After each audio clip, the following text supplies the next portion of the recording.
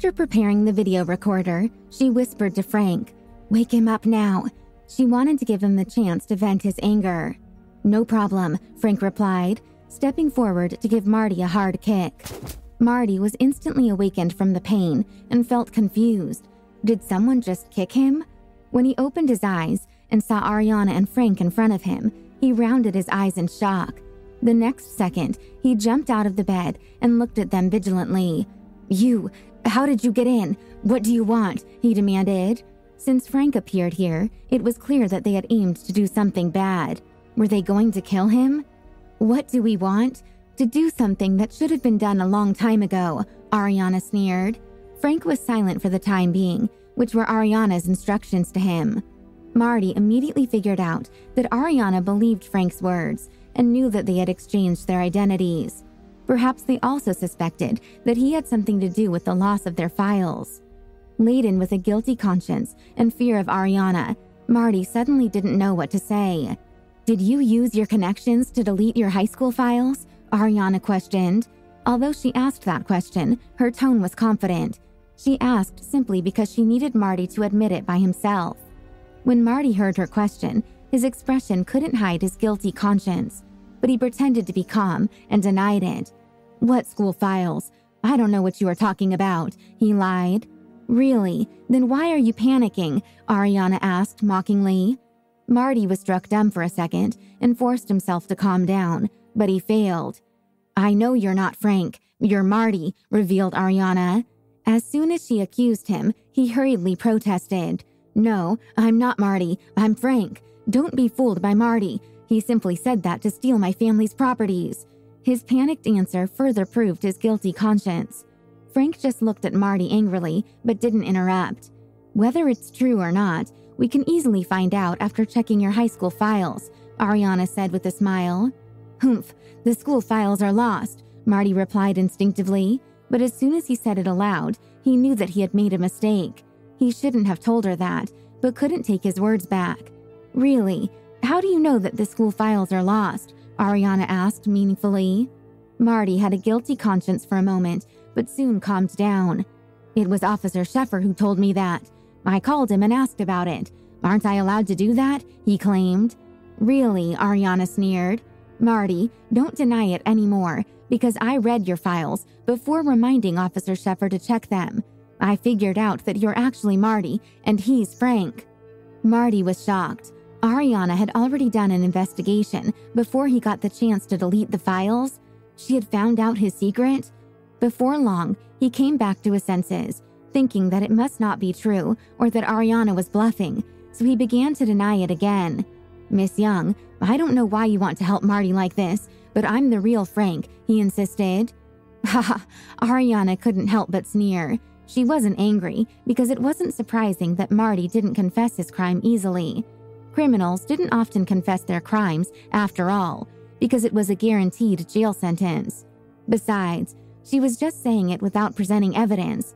If he didn't try to deny it, no one knew whether he would get away with it by chance. "Since I've investigated it, I've collected some evidence," Ariana continued, taking out 2 files from her backpack, which she threw directly at Marty. Looking at the files that Ariana had thrown on the bed, Marty was trembling with tension. Did she really find out the truth? He didn't want to read them because he was afraid of seeing what he didn't want to see. But he had to read them because he also wanted to know if Ariana actually found out the truth. "What, don't you dare to read them?" Ariana asked sarcastically when she saw that Marty was hesitating. "Of course I will. Why should I be afraid?" Marty snapped. Challenged by Ariana, he had no choice but to pick the files up. However, his trembling body had already betrayed him. He took the files and hesitated for a moment before daring to open them. When he saw that they were indeed his and Frank's files from high school, he felt terrible and began to lose his confidence. "Now, can you still deny it?" Ariana challenged. Marty was silent for a few moments, but he raised his voice again upon thinking that the school files had already been deleted. "These files you got are fake," he claimed.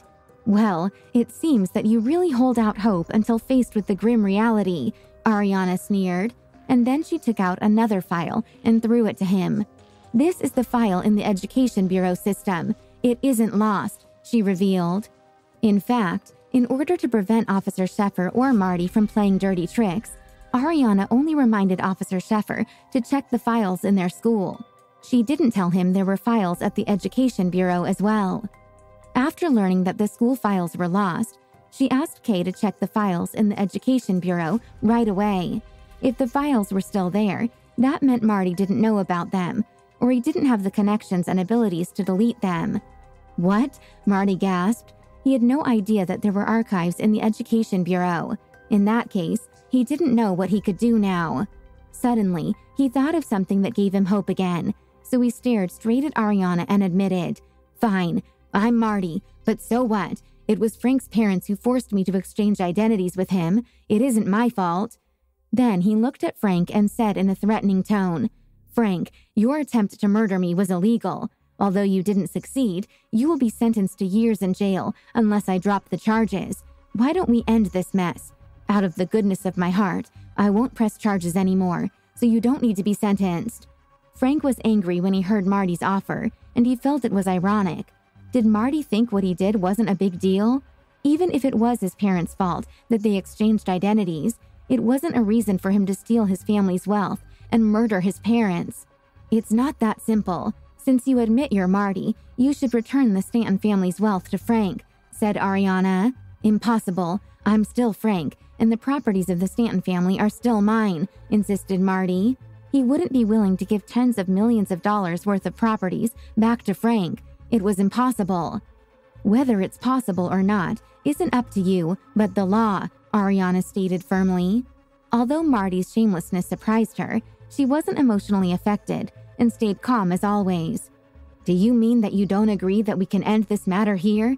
That means Frank is going to go to jail," hissed Marty as he clenched his fists, looked cold, and glared at Ariana. If Frank was the only one who was put in jail, he would naturally be happy to see it done. But the problem was that if it happened, his identity would go public and he would lose the Stanton family's properties.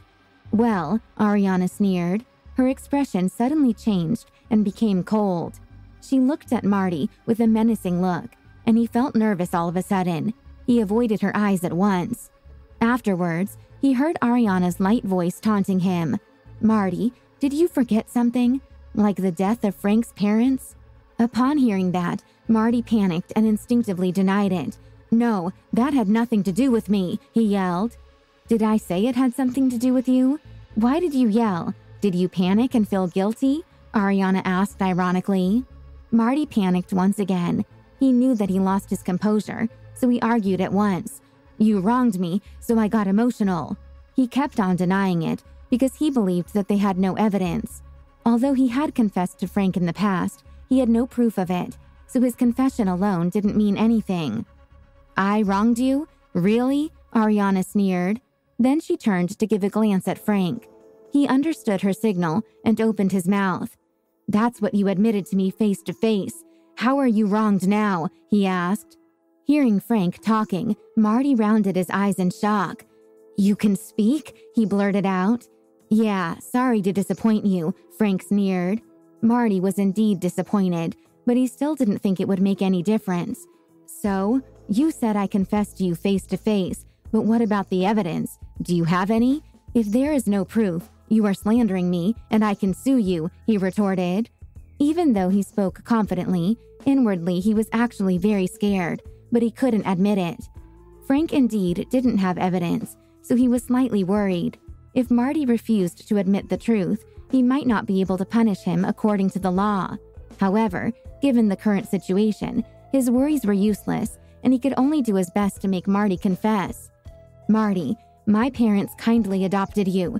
They treated you so well. They fed you and supported you in your studies.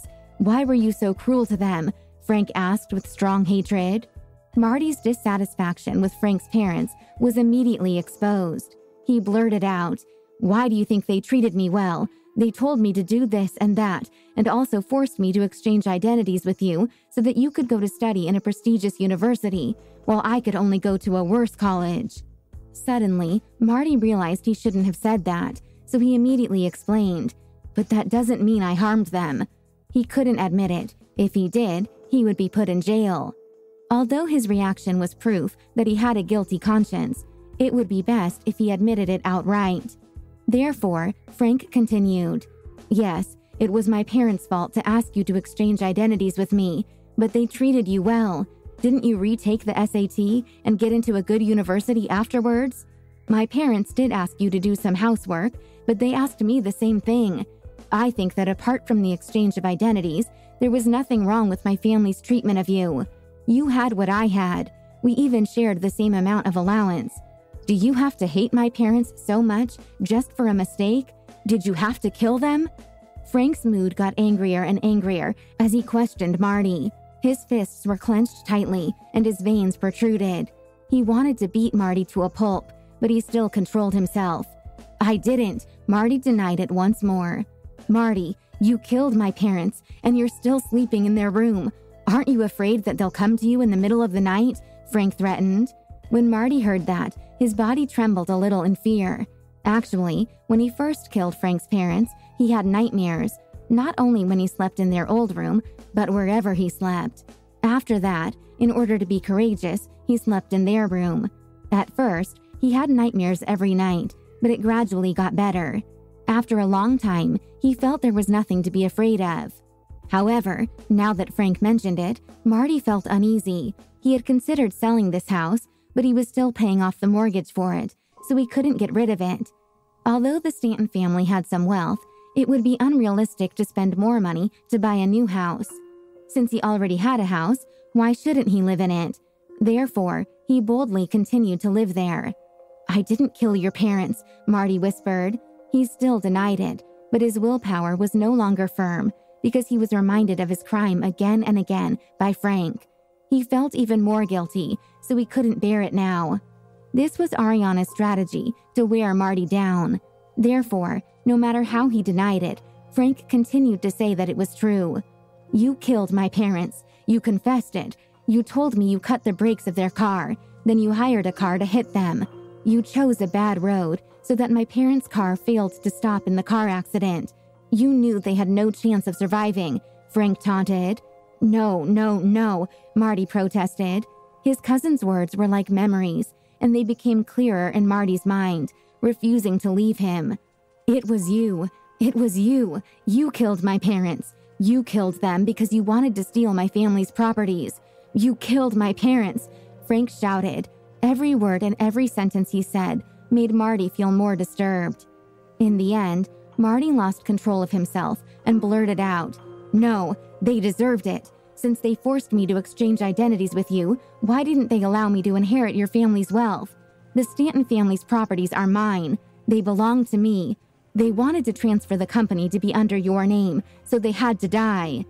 "You bastard," Frank shouted. He finally couldn't hold himself back, and without delay, he punched his cousin with his full strength until he was beaten to the ground. At this time, Frank was trembling all over in anger as tears rolled down his cheeks.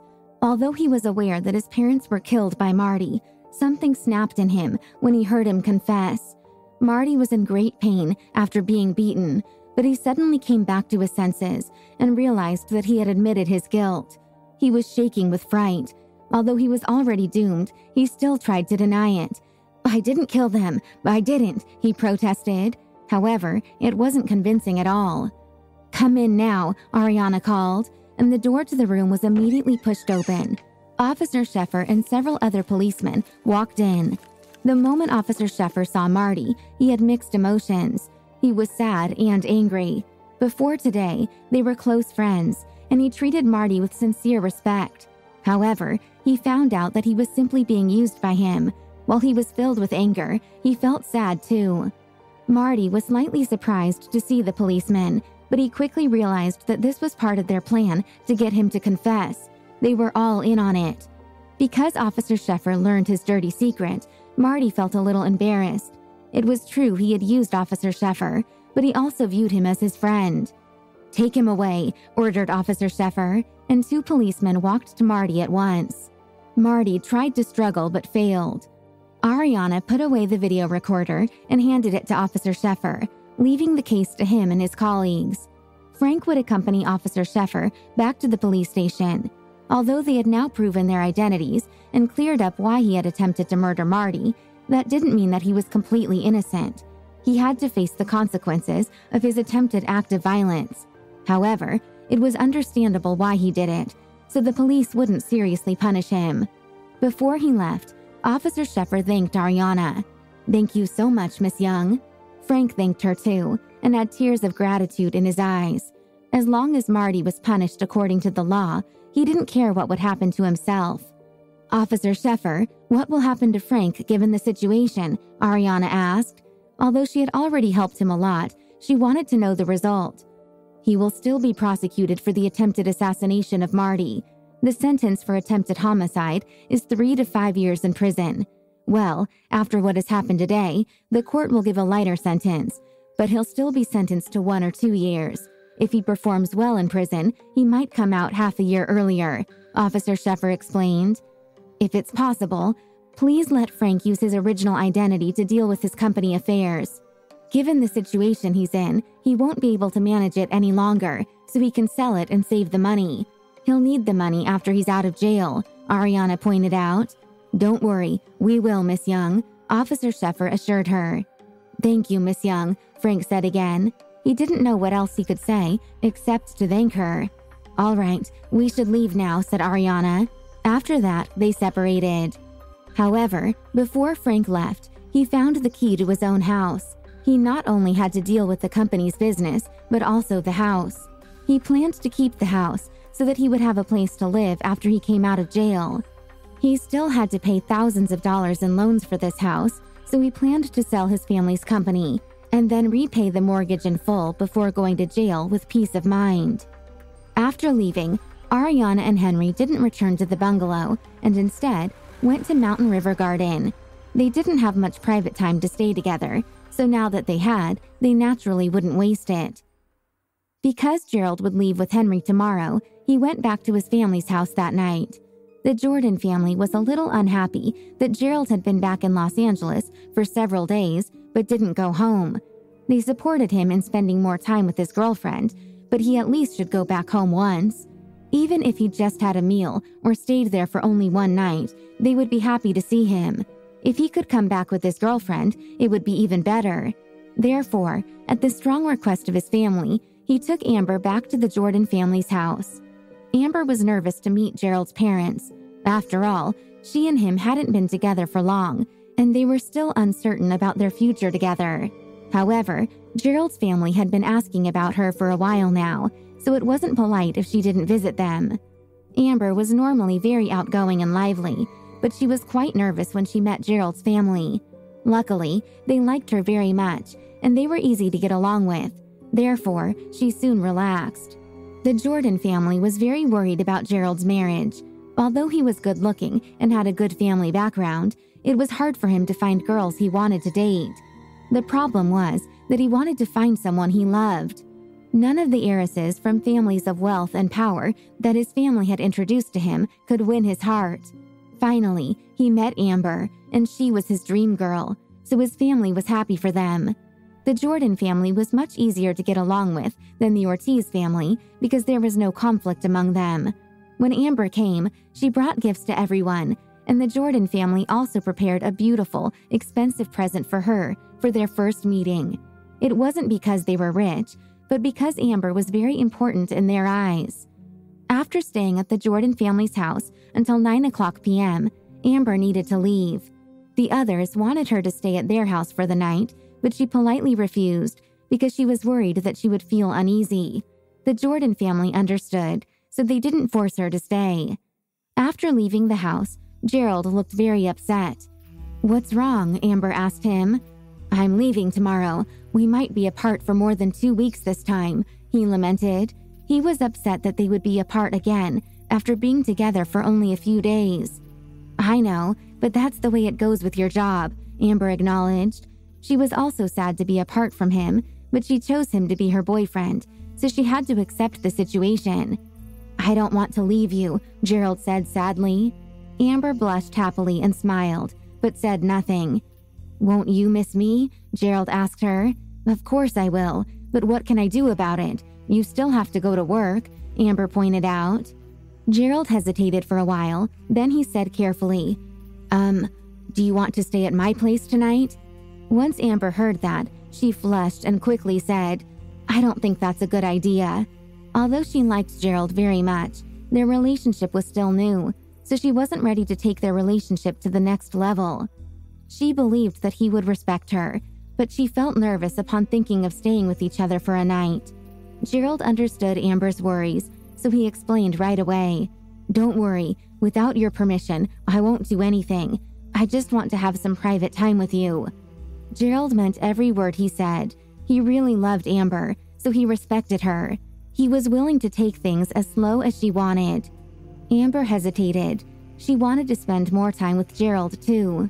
Seeing Amber hesitating, Gerald stopped persuading her. "Well, if you don't want to, I completely understand. I'll drive you back to Aspen Haven right now," he offered. "No," Amber blurted out at once. "Then do you agree?" Gerald asked with satisfaction in his eyes. Amber's face broke out into a big grin. "Yes," she agreed. Hearing that, the smile on Gerald's face grew broader, and he immediately drove Amber to his place. He had a lot of houses, but he usually stayed in his apartment, which was located in a high-end residential area in the city center, because it was most convenient. Amber was a little nervous when she followed Gerald into his residence. Although she didn't want anything to happen, her heart was pounding excitedly. Gerald's house was decorated very simply because he was a grown man and he rarely came to stay here. Nevertheless, no matter how simple it was, it had all the necessities, and they weren't cheap. Therefore, there was elegance in the simplicity. "What would you like to drink? Red wine, coffee, tea, or water?" Gerald asked. "Coffee, please," Amber said. She actually wanted to have some red wine, but she didn't want Gerald to misunderstand her. Besides, it wasn't the best idea to get drunk, because then something might happen that she didn't want to happen. "Aren't you afraid that you won't be able to fall asleep after drinking coffee?" Gerald teased her with a smile. "It's okay. I'm not sleepy anyway," Amber shrugged. "No problem," Gerald acknowledged. Since Amber wanted to drink coffee, he would make her a cup of coffee. He turned on the TV first, then went to make coffee. He then poured a mug of it for Amber, while he poured a glass of red wine for himself. Amber looked at the red wine in Gerald's hand and couldn't help but wonder about it. Would he get drunk? What would he want to do if he was drunk? Thinking of that, she forced herself to snap out of it. She trusted Gerald, and she knew he wouldn't do anything inappropriate to her. Seeing Amber's somewhat absent-minded look, Gerald knew that she was uncomfortable, but he didn't want her to leave because he wanted to spend time with her. However, if she insisted on leaving, he would respect her and drive her home. He sat next to Amber and put his arm around her while holding the wine in his other hand. During the past few days when they were together, they naturally held hands, hugged and kissed each other, but didn't take a further step. Therefore, Amber didn't feel uncomfortable at all being embraced by Gerald. The two of them watched TV and chatted casually. At this time on the TV, a man took a woman home after the couple had gone on a date. After the man walked the woman to her door, he proposed that they sit for a while in the woman's house. The woman hesitated shyly, but agreed in the end. Then they went inside together. The woman asked the man what he wanted to drink, and the man said that a glass of water would be fine. After pouring the water, the two watched TV on the sofa. Seeing that, Amber realized how similar the plot of the TV show was to their night. "This plot is very similar to ours," Gerald laughed. This was really a coincidence. Afterwards, on the TV that the man and woman in the show were watching, there were scenes of a man and woman kissing. The couple in the TV series couldn't help but kiss too. Amber and Gerald suddenly were thinking the same thing, but Gerald made the first move. He put the red wine on the table, then raised Amber's chin and looked at her. He leaned forward and kissed her. Their movements mirrored the couple on the TV show. It was just a kiss, so Amber didn't push him away. Instead, she enjoyed this feeling very much. However, as time went by, they gradually lost control of themselves. Gerald's hand unconsciously slid under Amber's shirt, then he pressed her on the sofa. Amber was firm about not wanting to take their relationship to the next step tonight, so she pushed Gerald away. Gerald got his reason back and felt quite embarrassed. "Sorry about that," he said sheepishly, then pulled away. "You're just so beautiful. It's hard to control myself," he explained. "I'm going to take a break. You stay here and I'll be back." Then he left the room and headed for the bathroom, where he took a quick, cold shower to calm himself down. After returning to the living room, he looked at Amber with passion in his eyes. It was torture for him to be unable to touch her. Suddenly, Amber looked up at him and gasped. Why didn't you put on clothes?" she stammered. She saw Gerald's lower body wrapped in a bath towel, with his upper body totally naked, and she couldn't move her eyes away from him. His body was so toned, with a perfect set of abs. Amber ached to touch them. Gerald understood what she was thinking, and he couldn't help but grin. Maybe he would get her to change her mind tonight after all. Amber's excited look immediately pleased Gerald. He walked up to her in a swagger and asked, "How do you like my body? Are you impressed?" "Yeah, I'm very impressed," Amber replied instinctively. It was her real thought, but she didn't mean to say it out loud, so she turned her eyes away and stopped looking at him at once. The smile on Gerald's face grew broader, and he kept on flirting with her. "Why don't you give it a feel?" he teased. "Stop it," Amber laughed. She knew he was flirting with her, and it was getting hard to resist. Gerald continued to seduce her. "Come on, just a touch. It's not a big deal. Don't you like my body?" As he said that, he leaned over her on the sofa with a boyish grin on his face. Instinctively, Amber playfully raised her hands to stop him from getting closer. She forgot that his upper body was still naked, so she stretched out her hands and covered his pectoral muscles. In an instant, both of them felt an electric shock. Amber's hands and Gerald's body felt comfortably numb, and then their eyes met, stunned. Their heartbeats also accelerated at the same time. Gerald came back to his senses earlier than Amber, but he didn't interrupt her and just watched her silently. It didn't take long for Amber to get her mind back as well. Her face suddenly flushed, and she immediately withdrew her hands and covered her face. "I didn't mean to do that," she admitted sheepishly. Gerald didn't move away, but asked with anticipation, "How did it feel?" He wanted to know Amber's answer. "It felt amazing," she confessed. Gerald's face lit up with a smile, but Amber continued, "But I'm not ready to take the next step tonight." Gerald nodded in understanding. He didn't want Amber to think that he was only after one thing, so he stopped flirting with her. After giving her a kiss, he got up from her body and promised, "Don't worry, I won't do anything to you before you agree. You have my word." Amber had mixed emotions. She felt both relieved and disappointed when Gerald got up from her body, but ultimately, she was proud of herself for standing her ground. After all, if she and Gerald continued to date, they would have plenty of time to get intimate in the future. The atmosphere became slightly embarrassing, but they soon went back to normal. By this time, it was getting late, so Amber suggested that they go to sleep now. "Where's the guest room in your house?" she asked. "There is no guest room in my house," replied Gerald, raising his eyebrow a little. "What? If there isn't a guest room, where should I sleep? On the sofa?" Amber questioned, sounding confused. If there wasn't a guest room, why did Gerald bring her back here? "In the master bedroom, of course," Gerald said naturally. Amber took a few steps back when she heard that, but before she could say anything, Gerald chuckled and said, "Don't worry, I'll sleep on the sofa." Originally, he wanted to sleep with Amber, but it was more important to him that she felt comfortable, so he offered to sleep on the sofa. Amber chuckled too and agreed. "Oh, all right." Gerald led her toward the bedroom and took out his pajamas for her. "They might be big on you, but that's all I have," he offered. "It's okay," Amber replied. She didn't mind it at all, and she actually thought men's pajamas were more comfortable anyway. Gerald also took his own clothes. After glancing at Amber a few times, he went out of the room, but with reluctance. Neither he nor Amber fell asleep that night. Both were thinking about the other. Ariana and Henry, on the other hand, made love passionately for a whole night once more. Early in the morning, after a good breakfast, Gerald took Amber back to Aspen Haven. Ariana went to her university after breakfast. Although she would be late for a class or two, she didn't care. After all, she had already been absent from so many classes, and she only needed to make sure that her grades wouldn't drop. Henry didn't drive Ariana there because the distance from Mountain River Garden to UCLA was too far. It would take almost 2 hours to go back and forth. He needed to go back to the military base right away, so he didn't have time to drop her off. He was reluctant to leave his sweetheart, but they had to be apart for the time being. After Gerald brought Amber back to Aspen Haven, he didn't stay much longer and left as well. He was also reluctant to leave, but he had to do his work.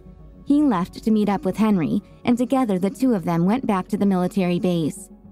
Because Branther had been gone from the world of immortals for many days, Galen sent some of his disciples to find him. Galen knew the reason why Branther had gone to Los Angeles because he arranged for him to go there. However, after so many days, Branther hadn't brought back any news about smart health medicines, which made Galen suspect that he was too useless and couldn't handle the mortal. Although other immortals that different families sent to investigate smart health medicines didn't have any news either, they didn't directly attack Ariana. Galen, however, told Branther that he could play some tricks. As long as he didn't kill or seriously injure Ariana, it wouldn't be a big deal. However, when the disciples sent by Galen questioned Chuck, they learned that after Branther negotiated with Ariana that day, he disappeared. Chuck didn't take Branther's disappearance seriously because he thought he simply went back to where he came from after failing to settle the deal. They weren't suspicious of Ariana. Although she was quite good at martial arts, she was immortal, so they believed that she was no match for Branther. Chuck also told them that after he left the Shetler group that day, Branther suddenly separated from him and hurried off in a certain direction, as if he was chasing something. After that, the disciples sent by Galen went to investigate further, but they really couldn't find any useful information. After all, they didn't have the ability to check the surveillance cameras along the way. When Ariana parked her car in the UCLA parking lot, she got out of it and came face to face with a tall man who had been waiting for her. It was Ava's older brother from the world of immortals, Ambrose. He had been spying on Ariana for many days, and he lost his patience. It was so boring and he got nothing useful, so he had to come out and speak to her personally. When he was spying on Ariana, he didn't forget to pay special attention to the Smart Health Factory, but he found nothing useful there. Ariana knew that many people were spying on her company, so she was prepared and guarded her secrets so that others couldn't find anything useful. Actually, what she was really worried about was that they might damage the medicine factory in order to get the information they were seeking. Luckily, that hadn't happened yet, partly because many different spies from the major families in the world of immortals was spying on her at the same time. Therefore, they were investigating Smart Health and watching each other, because they were competitors. If any of them dared to cause any damage to Ariana's factory, the others would expose their scheme. Destroying mortals' property was no less serious than harming them, so even if any of them really wanted to cause damage, they didn't dare to do it, although many of them fantasized about it. The security guards that Ariana hired to protect Smart Health were all veterans of the United States Army, and they were much stronger than ordinary people. So those who wanted to cause the factory damage wouldn't succeed. There were about 80 veterans recruited by Ariana's security company so far. They were diligent and didn't just sit there and wait for tasks. Instead, they were constantly busy training. Although the training wasn't as hard as their army training, it was still intense. They were master security guards for Ariana's businesses. In fact, not long ago, a competing medicine business attempted to break into the Smart Health Factory to steal its secrets. Thanks to her security team, the burglars all failed and were put in jail. The story was shared in the news and instantly spread as a warning to others. Therefore, nobody dared to damage Smart Health again, but it was still held under tight security. When Ariana encountered Ambrose in the UCLA parking lot, she wasn't surprised, because she had sensed the air of an immortal earlier on. She also saw him with her jade eyes before she even parked her car. Needless to say, she wasn't happy to see him because he had badly bullied Ava many times before. If it was the right time, she would pay him back for Ava right there and then. She would punish every member of his family if she could. "Miss Young, can we have a private talk?" Ambrose asked after stopping Ariana. Although he never respected mortals, he needed to be polite because he needed to talk about business with her. "Who are you? Why should I talk to you?" Ariana responded. "My name is Mr. Bulbous. Miss Young, can we talk about business?" Ambrose requested. "I have to go to class. You can talk to the person in charge of my company for business matters," Ariana stated. She wasn't really directing him to talk to someone else, but deliberately pushing him away. In fact, she was the one who was in charge of her company's business matters. "Miss Young, I can wait for you to finish your classes. How about that?" Ambrose proposed. As long as Ariana agreed to talk, he didn't care if he had to wait for her for a while. "Okay, but I don't have time until this evening. I'm going to invite my classmates to share dinner tonight. We can book a table in the same restaurant. I'll have a talk with you, then eat with my friends," Ariana told him. In fact, it was a lie that she didn't have time until the evening. She deceived Ambrose simply to keep him waiting for her for a longer time. Actually, she didn't even plan on meeting him that evening at all. "No problem," Ambrose replied quickly. "Miss Young, can I have your number so I can contact you?" he requested. Ariana didn't refuse and gave him her business card. After that, she walked to her classes. Ambrose understood that although she agreed to talk with him, it didn't mean she would cooperate with him. He didn't tell her what business he was going to talk about with her yet, and he also clearly knew she had no plan to work with anyone on her medicine business. Therefore, he was clearly aware that she would turn him down. Even though he knew he would be rejected, he still decided to have that talk because he had other purposes. He wanted to meet with her in order to use violence to force her to agree. The reason he dared to come to see Ariana today was because he knew Caspian and Finian weren't around today. If they were, they would definitely stop him from being able to meet with her. Once Ambrose left, he went back to his hotel to rest. He would go to see Ariana again in the evening. When Ariana got to the economics building, it was 10 minutes before the end of the second class, so she didn't go in right away. Instead, she found a place downstairs to sit and wait for the class to be over and go inside then. When the morning classes were over at noon, Ariana met up with Evelyn, Kat, and Candace at the university cafeteria. While they were standing in line, she invited them to go to a restaurant for dinner with her later that evening. There was no special occasion. She just wanted to invite them to have a meal together. She didn't lack money, so her friends wouldn't hesitate to let her treat them to dinner. When they got their lunch and started eating, Danny and another boy walked in and saw Ariana, as well as the other girls, so he immediately ran over to their table. After what had happened between him and Reeve, the Dubinowski family stopped helping the Butler family, making them lose many business deals. Reeve's parents had gone to Benjamin to beg him to reconsider, but Benjamin refused to help them again. He also honestly told them that it was already very kind of him that he didn't harm them further. It was impossible for him to help them again. They had tried to kill his son, so he definitely wouldn't give them a second chance. If they weren't relatives, he might have punished them more seriously. The boy with Danny was his best friend and roommate, Tyler Tibbins. Tyler was a little shy, so he felt slightly timid in front of Ariana because she wasn't only a pretty girl, she was also the chairman of a large business group and a very important figure. Danny couldn't relax either, and although he had already met Ariana several times, he was still nervous around her. After Danny and Tyler greeted Ariana and the others, Ariana invited them to share the table with them after they went to get their food. Because they needed to pay before eating in their cafeteria, Ariana and the others had already bought their lunches, or Danny would have offered to pay for them too. From a short distance, several of Danny's roommates saw him dining with Ariana. They were surprised and envious of him. "How does Danny know Ariana?" one of them asked, sounding jealous. "I don't know, but I've seen him talking with her before," another roommate replied. "Are they relatives?" wondered the first boy. "Who knows?" shrugged his friend. Other people heard the discussion and started whispering as well. One student rolled his eyes and stated, "It's none of their business that the boy knows Ariana. Why are they so jealous?"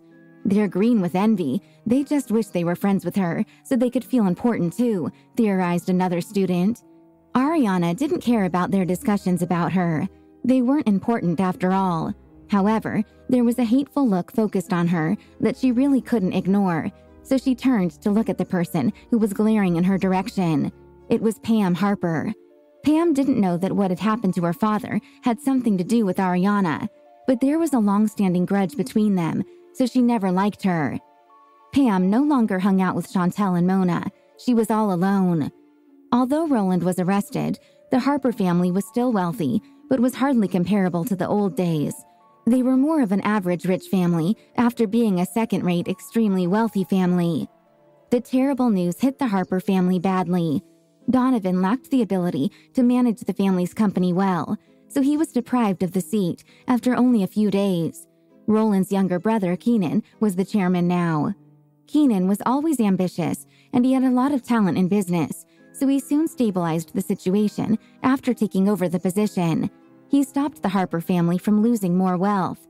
It was also because Ariana didn't punish the Harper family very severely. The whole family wasn't her target. She only taught the person who made the mistake an unforgettable lesson. Speaking of that, Donovan had caused Ariana trouble too, and she hadn't paid him back yet. She actually gave it up because she would have done it earlier on if she was still angry about it. When Pam saw Ariana looking over at her, she immediately lowered her head to eat her food. She hated Ariana, but she was very afraid of her. However, when Ariana saw Pam's face, she was surprised and concerned because Pam was entangled with some black menacing aura. Obviously, she was affected by something unclean, but Ariana didn't know whether it was an unlucky object or a ghost. Whatever it was, from the looks of it, she would be in trouble sooner or later. Ariana didn't care about Pam's life, but she wanted to know what affected her and whether it would harm other people. Therefore, she decided to investigate it, but not now. She would do it at night. When Ariana looked over, Evelyn followed her gaze and saw the black aura entangled in Pam's body. She frowned and looked at Ariana. Ariana just glanced at her and continued to eat. This wasn't the time to talk about it. Evelyn understood, so she didn't ask right away, but waited until they separated before sending Ariana a private message on WeChat. Ariana directly told her thoughts and explained that she would follow Pam in the evening. Evelyn said she wanted to go too, but Ariana rejected it. She could handle it alone, and she would contact Evelyn if she needed her help. Since Ariana said no, Evelyn didn't insist. After their classes were over in the afternoon, Ariana left with her friends to go to dinner. Ambrose waited outside the UCLA entrance gates and seemed displeased once he saw Ariana coming out with Evelyn. He knew that Ariana would be going to dinner with her schoolmates, but he was surprised to see Evelyn. Did she bring her along on purpose? He wondered that momentarily, but he didn't think it could be true, because Ariana was only a mortal.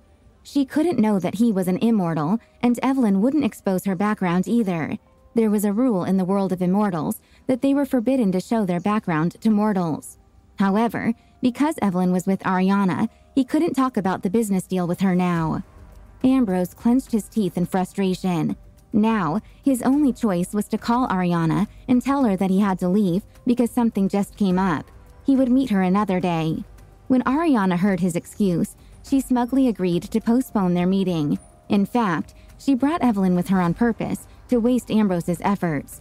She didn't want him to be able to talk with her so easily. Although Ambrose had Ariana's number, he couldn't talk about everything with her on the phone. He had to see her face to face in order to threaten or abduct her. Ariana enjoyed dinner with her friends. Then they headed back to campus for their evening classes. When there were only 5 minutes left before her class ended, Ariana left the classroom and walked to the building where Pam had classes. She found an unobtrusive place and waited for Pam to walk out. After waiting for a while, students came out one after another. Ariana didn't see Pam until all the students were gone. She was the last to walk out. She walked with her head lowered, seeming very gloomy, and no one around dared to approach her. Pam didn't go back to her dormitory, but walked towards the lake instead. There was a natural lake on the UCLA campus that was about 200 yards in length. There were forest trails on both sides of the lake, and students went there to take walks in their free time, but now the weather was colder, so there were a lot fewer people. Pam walked to the depths of the forest trail. The deeper she went, the fewer people there were. No one ever walked to the end of the forest trail because there were rumors that someone died there a few years ago, and the area gave people the creeps. Ariana had heard of the area's history, but she didn't think it was strange that someone had died there. That didn't mean it was haunted. Nevertheless, This area of campus was far from her dorm or the building where she had classes. She seldom was on campus and hadn't explored everywhere, so she had never been here before. Although few people dared to go to this area, Pam didn't seem to be afraid because she kept walking deeper into the wooded area. At this point, Ariana had a theory about what was going on. However, she just guessed and couldn't make a judgment yet. Pam didn't notice someone was following her because Ariana was very good at being sneaky. After all, she was an immortal, so it would be a bit pathetic if she couldn't easily follow a mortal without exposing herself. Ariana kept a distance away from Pam, but always kept her in her sight. Pam almost walked to the end of the trail, then stopped and looked around for a while. Ariana quickly ducked behind some bushes. After making sure that there was no one around, Pam shouted towards the lake, "Come out now." For a split second, Ariana thought that Pam had just discovered her, but she was confident that she was hiding well. A few seconds after Pam called out, the water on the lake rippled. Upon seeing that, Ariana narrowed her eyes. It was obvious that Pam was shouting at something in the water. However, what was it? Was it a monster? Or the ghost of the person who supposedly died here? Ariana didn't use her jade eyes to see what it was right away, but instead waited with patience, knowing that it would reveal itself soon. At this moment, she was very sure that the black aura entangled in Pam's body was related to the thing in the water. Before long, something dark appeared on the surface of the lake. It was a head. After that, a pale face appeared over the water. As Pam watched the scene, she couldn't help but step back a few times in fright. Her face became a little pale, and her body was trembling with nervousness too. Even though this wasn't the first time she had seen it, she still couldn't help feeling scared. Before long, a pale-faced girl stood on the water. She had long hair that fell to her waist and wore a long white dress. She was obviously a water ghost. Ariana had seen countless ghosts before, so she didn't feel fazed at all. According to rumors, the student who died here was also a girl. It seemed this ghost was the rumored girl. Normally, ordinary people couldn't see ghosts, but Pam's ability to see it was related to the trauma she had been through recently. Because she had been consumed with strong hatred lately and her whole body was very weak, it was easy for her to see things that shouldn't be seen. After the ghost showed itself, it didn't notice Ariana. Instead, it floated directly to Pam. Although Pam was nervous and scared, she didn't back down anymore. After the ghost came to her, Pam took out a knife from her backpack, then slightly cut her finger and stretched it towards the water ghost. The ghost stretched out its hand, and 3 drops of blood from Pam's hand dripped onto its translucent hand. Witnessing that scene, Ariana realized that Pam was nourishing the ghost. For a human to nourish a ghost, 3 drops of blood needed to be dropped on the ghost every day. That was what Pam was doing to the ghost in the lake. After 49 days, the ghost would possess Pam's body and share her body with her. That would mean that Pam would also have the abilities of the water ghost. However, after a person and a ghost were combined, they could only live for 49 days. Thus, the ghost didn't care about losing its soul, while Pam didn't care about losing her life. They must be aiming to get revenge on people who they had bitter grudges against. It's been 15 days. There are still 34 days to go. Once it's done, you can deal with the person you want to deal with, and I can take revenge too.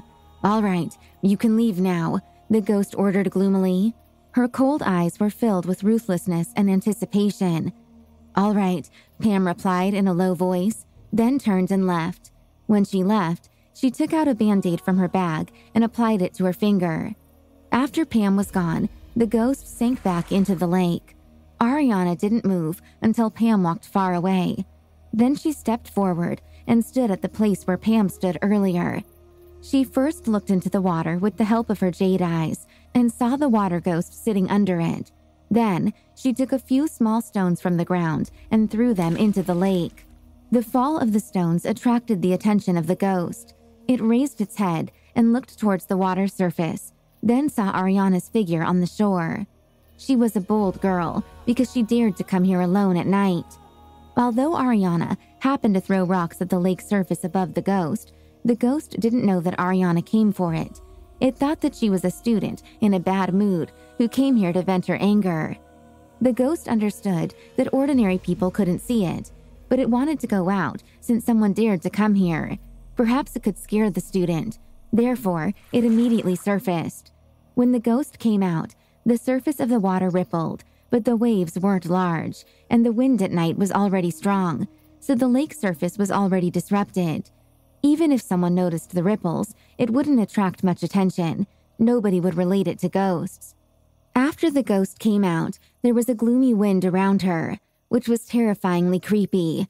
The ghost glared at Ariana, which would normally give people the strange feeling that they weren't alone, causing them to get scared and run away.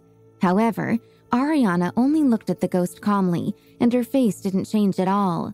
The ghost could feel that Ariana's sight was focused on its body, which surprised it. Could Ariana see it? However, why didn't she look horrified?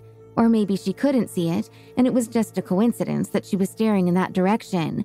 No matter what it was, the ghost was determined to figure it out. Without delay, it floated towards Ariana, who remained calm as usual.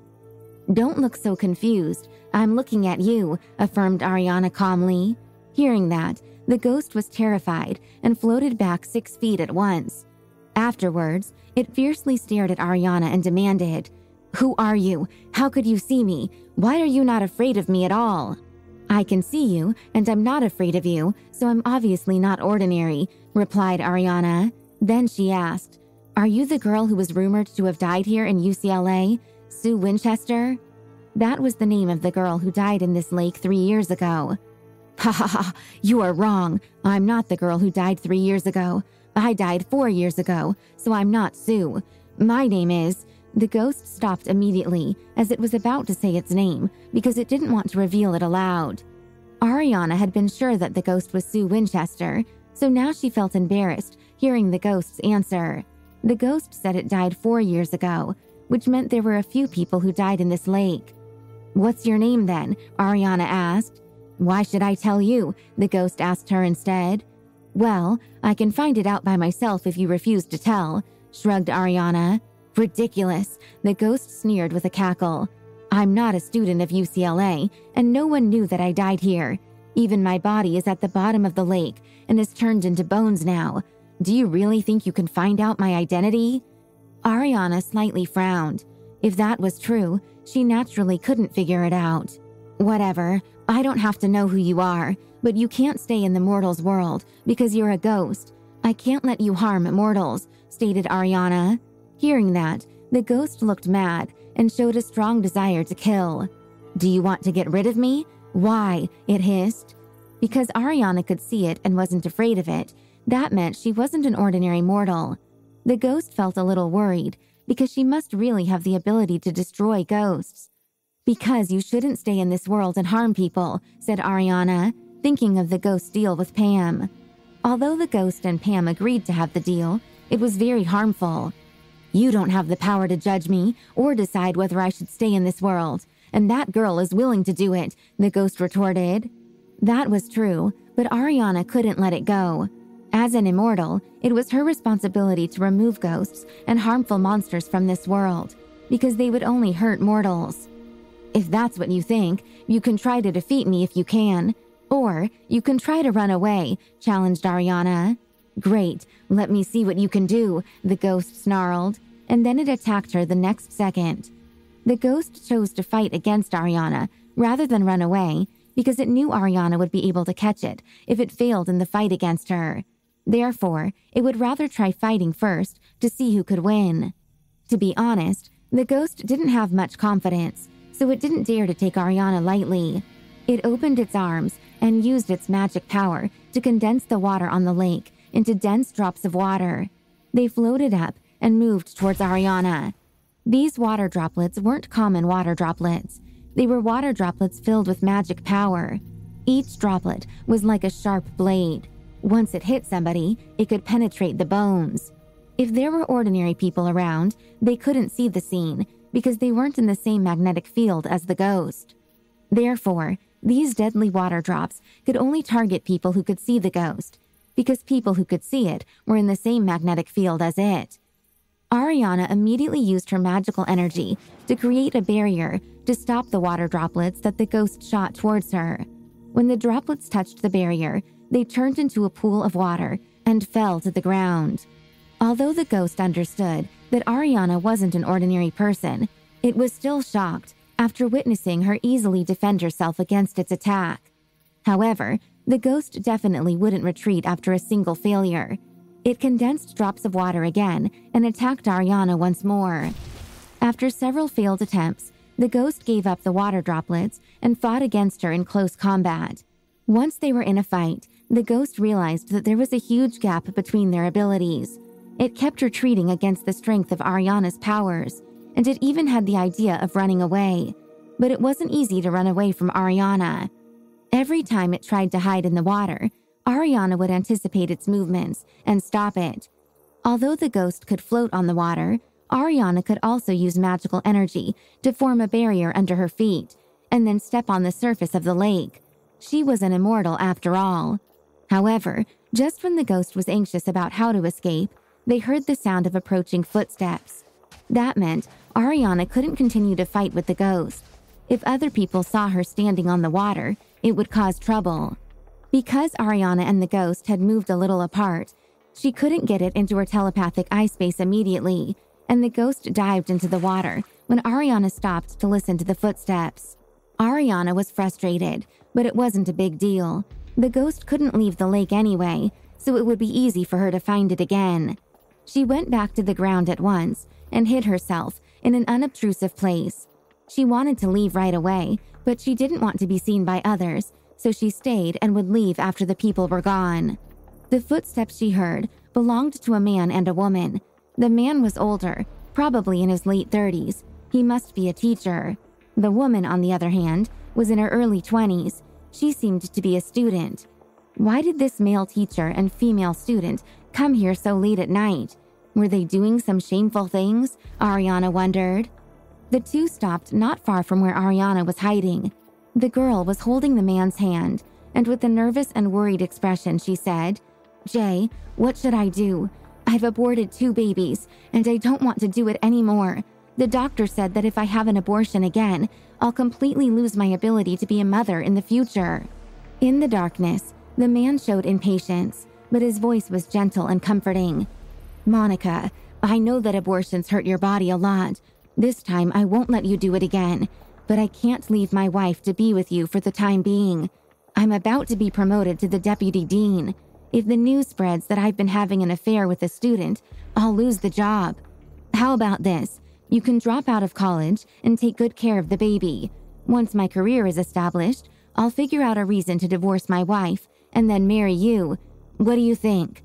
Although Jay made that offer, it was a complete lie, but Monica didn't know it. She only felt confused. "How long will it take?" she asked. "The promotion to deputy dean will take more than 6 months to complete, at least, and I can't get divorced as soon as I get promoted. That will reflect poorly on me. Therefore, I need 2 years before I can get a divorce," Jay explained. The truth was, he had no plans to leave his wife for Monica. As for the baby, he didn't want it either. He was just comforting her for now, then would think of a way to get rid of the baby in her belly. Although the baby was his, he already had children, and Monica was just one of his mistresses, so this baby shouldn't exist. Accordingly, Jay didn't think it was wrong to kill it before it was born. After all, Monica had already had 2 abortions for him. What? 2 years? No way. I can't wait that long. The baby will be born by then. How am I supposed to raise a child by myself? Monica cried out. Because she lost control of herself, she raised her voice. "Keep your voice down. Do you want other people to hear us?" Jay snapped at her angrily. Monica realized her voice was too loud, so she covered her mouth at once. She didn't want other people to hear them either, so she apologized quietly. "I'm sorry. I didn't do that on purpose. But Jay, I can't wait that long," she repeated. Jay felt irritated because Monica was unwilling to obey his words. "Do you want me to be promoted to deputy dean or not?" he asked. "Of course I do, but Monica's voice trailed off. She didn't know what to say all of a sudden. "Monica, just wait for me for 2 years. I promise I'll marry you then," Jay said in an attempt to comfort her. Monica was quiet for a few moments. Finally, she couldn't help but ask, "Can't you give up the position of deputy dean for me and for our baby?" Jay got angry once he heard that. "Impossible," he scoffed. "For her? For the baby? Who did she think she was? She was just a mistress. It was impossible for her to become his wife." His current wife's family was powerful and influential, and his opportunities were all dependent on his relationship with them. He wasn't stupid. He would never divorce his wife. If he divorced, he would have to give up his future. Unfortunately, he despised his wife, who was a strong-willed woman. He felt that he didn't have much influence at home, so he sought balance by keeping women as his mistresses. "Do you know how hard I've worked for this position? Right now is a critical moment. How can I give it up?" Jay argued angrily. "I just don't want to wait, and I can't afford the time. I hope that when the baby is born, there will be a father who can help raise it," Monica begged. Seeing that Monica refused to leave him, Jay became a little cruel and had a certain vicious thought, but he soon hid it. "Fine, I promise you that I'll take care of these things before the baby is born. Right now, all you need to do is take care of the baby. I'll give you $20,000 later. Buy whatever you want, all right?" he snapped. "Do you mean it?" Monica asked doubtfully.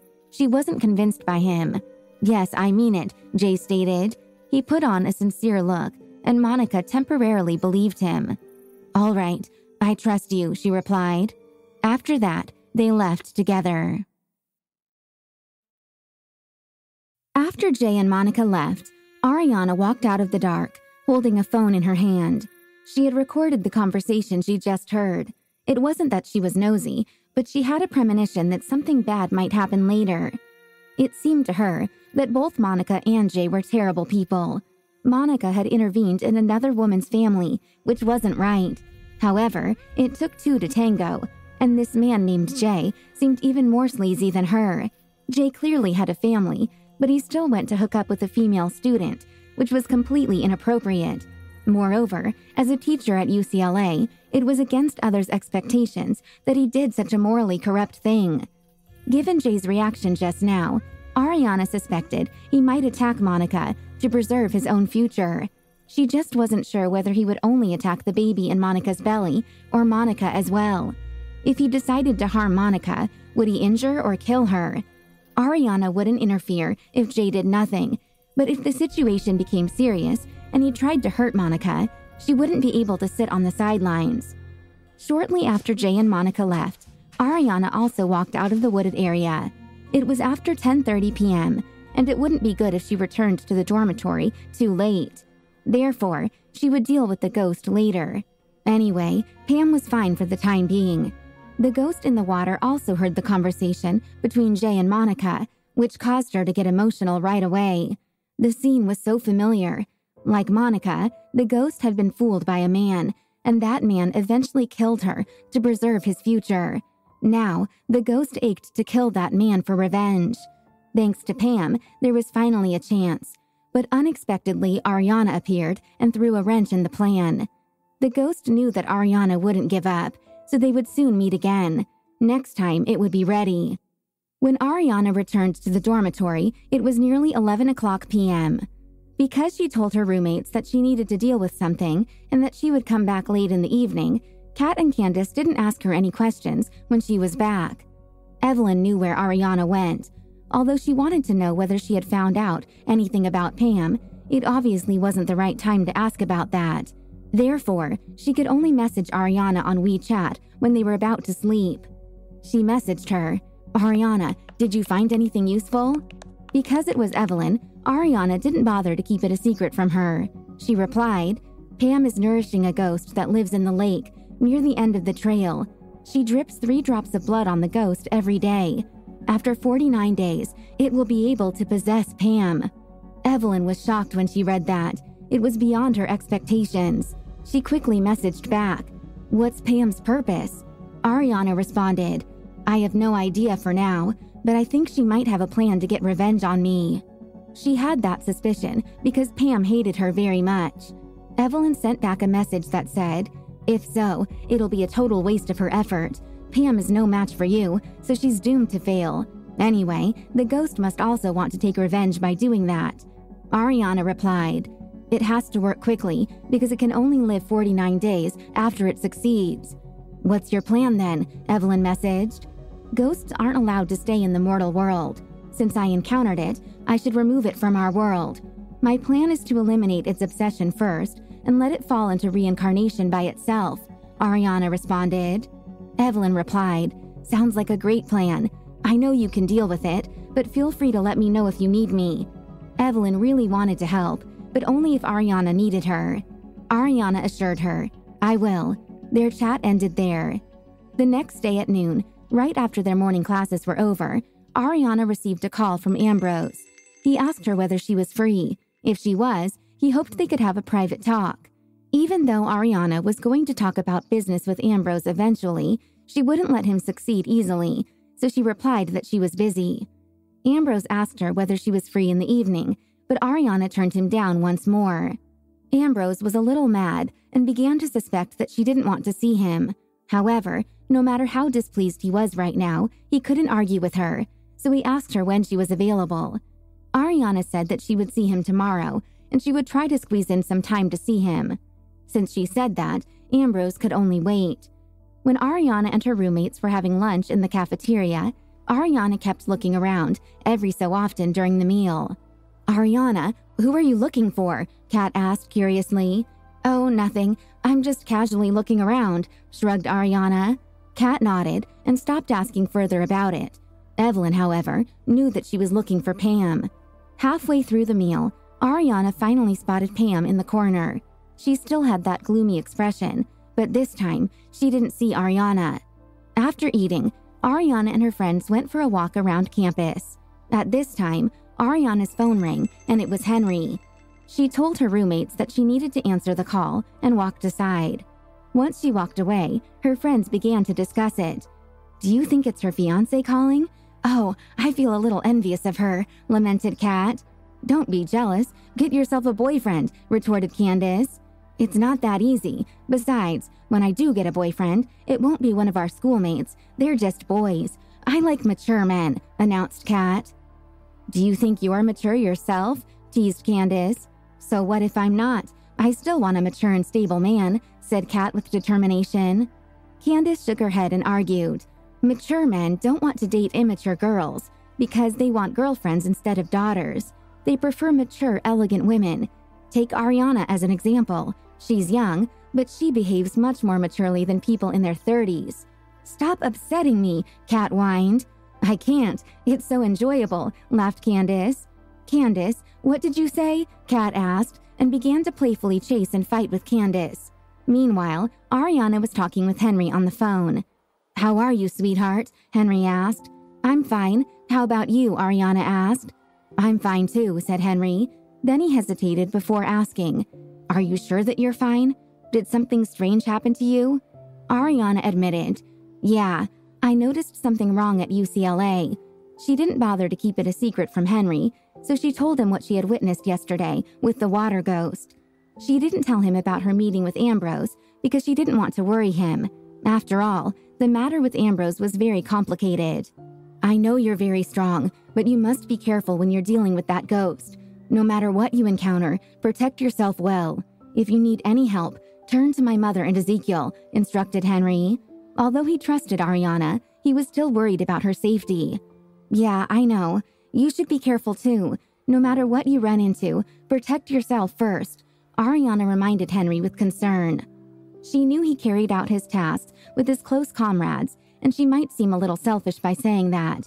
Of course, she wouldn't stop Henry from stepping forward when his comrades were in danger, but it was on the condition that he was able to succeed. If he had to exchange other people's lives with his own, Ariana couldn't accept it. However, danger was always unpredictable, and sometimes reality went the opposite of what you thought. In order to not worry Ariana, Henry promised her, "I'll be careful." They chatted for a while, then hung up. When Ariana came back to Kat and the others, they joked about the call with her. "Oh, look at you, girl in love. Tell us, was it your boyfriend?" Kat teased, making a face at Ariana. What boyfriend? It was her fiancé. A fiancé is different from a boyfriend. Of course, you have neither, so you must know nothing about it, Candace corrected. Once Kat heard that, she squinted and looked dangerous. Staring at Candace, she clenched her teeth and said, "You're determined to argue against me, aren't you?" Candace immediately ran behind Ariana, seeking protection. She was afraid Kat would hurt her because she had scratched her just now and it itched very uncomfortably. Kat was an expert at martial arts, and Candace was no match for her. Even though Candace was scared of Kat, she still retorted in annoyance. "I didn't argue against you. I was telling the truth." "Come on, don't hide then. Get out now, we need to talk," Kat coaxed meaningfully, looking at Candace with a faint smile. Candace squealed and immediately appealed to Ariana for help. "Ariana, you have to help me. Kat always bullies me because she's much stronger than me," she complained. "Haha, you beg for help when you can't win. It's what cowards do," Kat laughed. "You're bullying me just because you're stronger than me. Why don't you have a fight with Ariana?" Candace argued. Kat was struck dumb for a second and didn't know what to say. Evelyn and Ariana said nothing during this whole exchange. They just stood aside and watched the drama, feeling amused. Unfortunately, their lunch break was over, and it was time to go to their afternoon classes, so they separated. As Ariana walked to her next class, she saw Jay walking past her. Because she didn't really know him, she didn't bother to greet him. Jay, however, recognized her and greeted her of his own accord. "Hi, you must be Ariana Young, right? I've heard so much about you. I'm Professor Jay Winters." Since he greeted her, she couldn't forget her manners. She responded, "Yeah, I am. Hi, it's nice to meet you." "Nice to meet you too, Ariana. You're really the pride of UCLA. You're so successful, even at your young age. Keep on fighting," Jay encouraged. He truly respected Ariana, so he wasn't lying. "Thanks, I will," said Ariana. "Well, you better head to your class now," Jay instructed. He didn't waste any more of her time because he didn't want to annoy her. "Sure, bye-bye," replied Ariana. Then she walked away.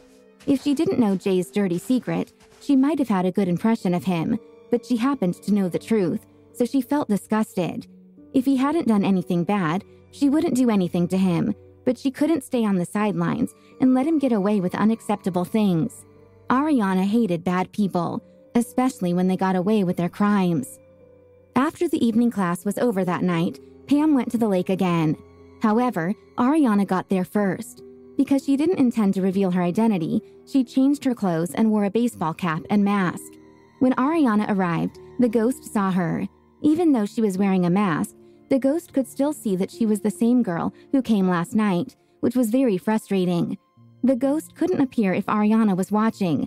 If it couldn't appear, it wouldn't be able to get Pam's blood. If it stopped doing that for a single day, its whole plan would be aborted. Therefore, the ghost was very angry with Ariana, but it didn't dare to confront her head-on because it was no match for her. When Pam got there, she suddenly saw someone standing in the clearing, and she was startled. Although Pam didn't know who she was, she could tell that she was a young woman. She must be a very brave person since she dared to come here late at night. Anyway, since there was someone else there, she naturally couldn't give her blood to the ghost, so she started to turn around and leave. She would come back when the person left. Just as Pam turned around, Ariana opened her mouth, and her voice naturally changed to the voice that she used when she pretended to be Emelia. "Wait a second," she called out. Pam suddenly stopped and looked back at Ariana. Then she asked a little nervously, Did you just call me? I heard that a girl died here before, and many people don't even dare to come to this area. Why do you come here alone? Are you not afraid at all?" Ariana asked. A guilty conscience flashed on Pam's face, and she retorted, "You're a girl too, and you also came here. Why are you not afraid?" "I'm bold," shrugged Ariana. "I'm also bold," insisted Pam, but she didn't have much confidence. Even though she had made a deal with the ghost, she was still very scared when she came here by herself every night. "Really? But I can see that you're scared," Ariana taunted. "It's none of your business," Pam snapped angrily. She thought that Ariana was unreasonable by continuing to question her. "Well, I don't need you to be honest with me, because I know why you came here," Ariana revealed with a sneer. "You know?" Pam gasped. She panicked at first, but refused to believe it the next second. She felt Ariana was just tricking her. She composed herself and challenged, "If you know, then tell me what I am doing here." "You came to see a ghost," Ariana replied, with a very calm tone, and she showed no fear at all when she talked about ghosts. "What?" Pam blurted out, shocked. Ariana rolled her eyes. "All right, no need to beat around the bush. Pam, I really want to know why you made the deal with that ghost to give it your blood for 49 days, then let it possess you. I know you won't tell me, so I won't ask, but is it really worth it? You can only live a month or two in exchange for your revenge," she pointed out. When Pam heard Ariana's words, she was completely dumbfounded that she knew about her plan with the ghost. You, she stuttered. She wanted to say something, but didn't know what to say. She felt that more and more things were beyond her understanding now. Although she knew about the existence of ghosts, she hadn't completely digested it yet. The ghost still made her scared and frustrated. If she wasn't so desperate to deal with her enemies, she wouldn't dare to strike a deal with this ghost. She thought that no one else knew about the existence of ghosts, but this woman standing in front of her somehow knew. Who was she? How did she know it? After Pam recovered from the shock, she realized that something was wrong. This woman just said that after the ghost possessed her, she could only live for 1 or 2 months, but that wasn't what the ghost told her. "You're wrong. The ghost clearly said that it won't hurt me. It just wants to use my body to take revenge. After that, it'll leave my body," Pam contradicted, although she wasn't feeling very confident that the ghost had told the truth. This woman in front of her, on the other hand, knew everything, so Pam felt this woman might be right. "Well, why do you trust the ghost so much?" Ariana mocked sarcastically when she heard Pam's reply. Pam stuttered. Her mind was in a mess now, and she didn't know who to believe. She wanted to retaliate against her enemies, so she wanted to gain the ghost's help, but she wasn't willing to give up her life for revenge. She realized she didn't want to die yet when she heard Ariana say it out loud. She felt foolish. "No matter who you believe, your deal with the ghost can't continue because I'm going to destroy it," Ariana declared. She planned to pay no more attention to Pam. "No," Pam instinctively shouted. "If this woman killed the ghost, then she won't be able to take revenge." Ariana looked at Pam with a chuckle, then asked gloomily, "What, do you want to die?" "No," Pam immediately admitted. I just want revenge. I don't want to die." Ariana squinted and asked, "Who's your enemy?" She had a feeling it was her. Pam stammered but didn't say anything aloud. "If you tell me, perhaps I can help you," claimed Ariana, although she had no plans of helping Pam. She simply wanted to figure out whether she was her target. "Why should I trust you?" Pam snapped. She and this woman didn't know each other, so she definitely wouldn't trust her easily. What if the woman went back on her word? "Believe it or not, I don't have time to talk nonsense with you," Ariana replied coldly. She didn't want to waste more time on Pam, so she flashed over to her in an instant. Before Pam could react, Ariana knocked her unconscious and she sank to the ground. She couldn't let Pam know what would happen between her and the ghost. After Pam fainted, Ariana looked towards the lake and said coldly, "Are you coming out on your own and we can talk about it, or do you want me to do it myself?" As soon as Ariana finished, the ghost's chilling voice came from the lake. "Talk? Humph, why should I believe that you just want to talk with me? No matter how you try to hide, you won't be able to escape from me," Ariana threatened arrogantly, but it was true. She had more skills and abilities than the ghost did. The ghost was instantly furious, but it was also aware that Ariana told the truth. "Do you just want to talk with me?" it asked. "You're doomed to disappear from the mortal world one way or another. It's up to you whether you choose to eliminate your obsessions and fall into reincarnation, or I'll just destroy you to ashes," Ariana stated. "Eliminate my obsessions? Ha ha ha, that's easy to say. If my enemy isn't dead, my obsessions can't be eliminated," the ghost laughed menacingly. "Fine, I can help you," offered Ariana. "Why should I trust you?" the ghost snapped, although it trusted Ariana's words to some extent.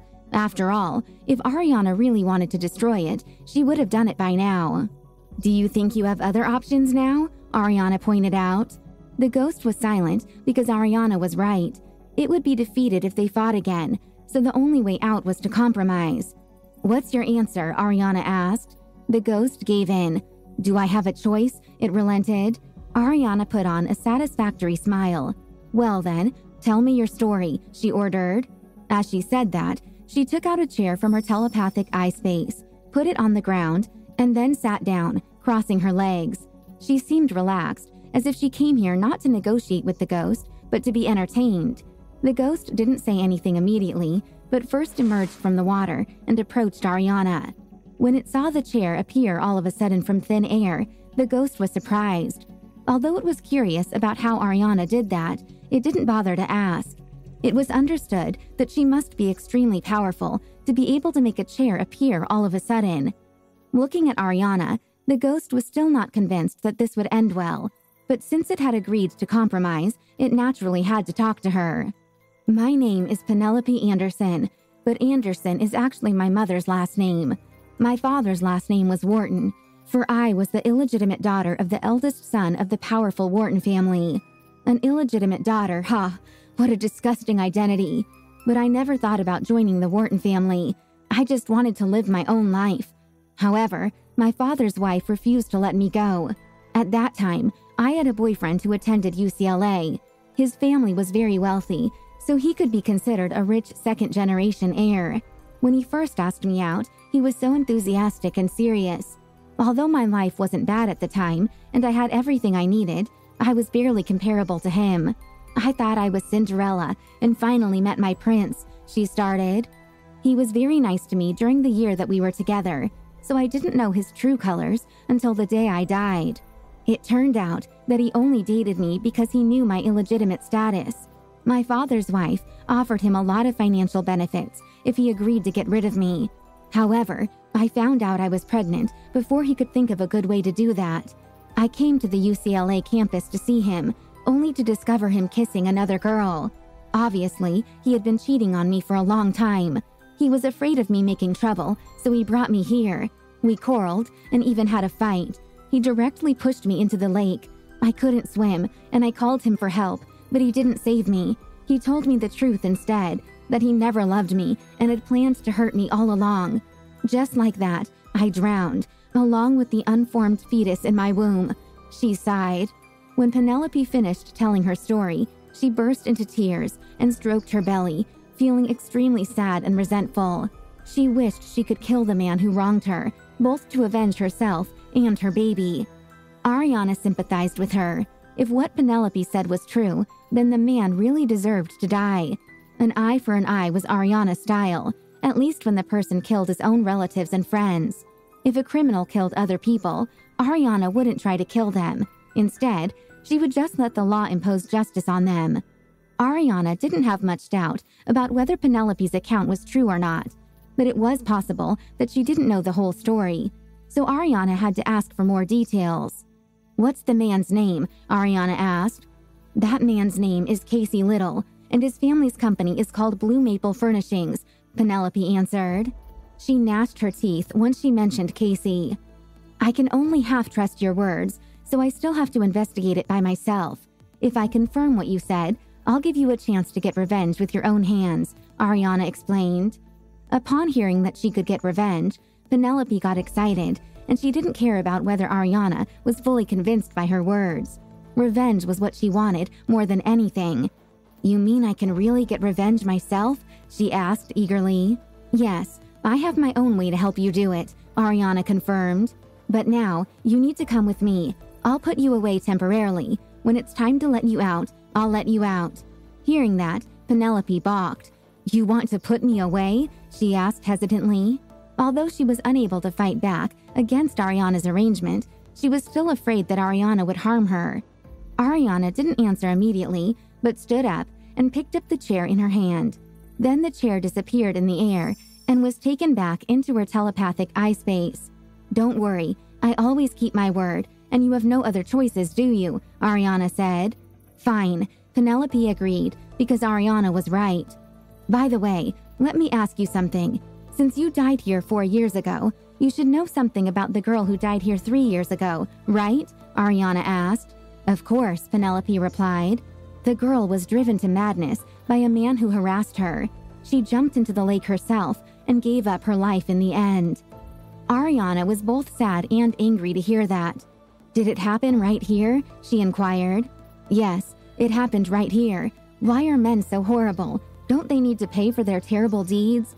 Penelope lamented sorrowfully. Ariana didn't ask further about it. Regardless of whether the matter had been resolved before, she had no intention of investigating it. If that girl, like Penelope, had become a ghost, she would carry out an investigation only after she met it. After that, Ariana put Penelope into her telepathic eye space. Then it was time for her to leave. Ariana walked over to Pam, who was still unconscious, and put some magical power into her body. Pam soon woke up, but before she did, Ariana hid herself behind the trees. Pam opened her eyes, and when she remembered that she had suddenly been knocked out, she was scared to stand up immediately.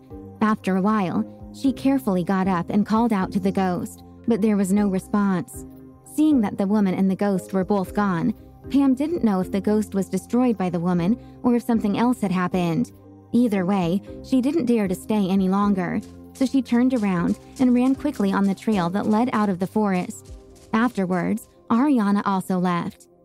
Pam ran the entire way back in a panic, causing many people to look sideways and wonder what had happened to her. "She looks like she just saw a ghost," one student joked to his friend, not knowing how close to the truth his joke was. After Pam returned to her dormitory, she climbed into her bed and covered her whole body with a quilt, still trembling in fear. The other 3 girls in the dormitory looked at her strangely, then withdrew their gazes and continued to chat, but this time their voices were slightly lowered. After the Harper family scandal, the girls in Pam's dormitory no longer paid attention to her, and after she became gloomy, they alienated her even more. However, they still didn't dare to vent their dissatisfaction on her, nor criticize her, especially now that Pam was even more bizarre than before. If they offended her, she might harm them. Even if they wanted to criticize her, they had to do it behind her back, because none of them dared to mess with the Harper family. When Ariana returned to the dormitory, Kat and the others didn't ask where she had gone or what she had done. After all, what she did was her personal business, so they never asked too much. Ariana washed up, then went to bed. A while later, Evelyn sent another WeChat message to her, asking how the situation was, and Ariana told her the whole process.